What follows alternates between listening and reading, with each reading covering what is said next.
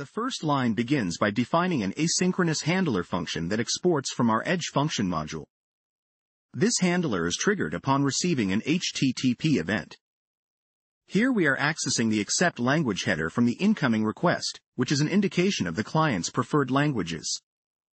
We define a default locale as a fallback. In this example, we're using English, represented by N, as our default language.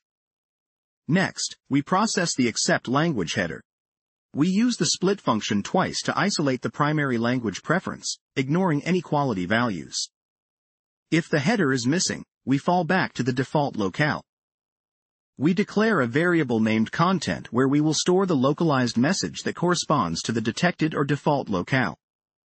Using a switch statement, we're able to select the appropriate message for the preferred locale. In case the preferred locale is Spanish, we assign Hola, Mundo to the content variable. Similarly, for French, Bonjour, Le Monde is assigned to content. For English and any other unspecified language preferences, we default to Hello, World. This bracket closes our switch statement. We are now ready to send a response back to the client. We create a new response object with the localized content.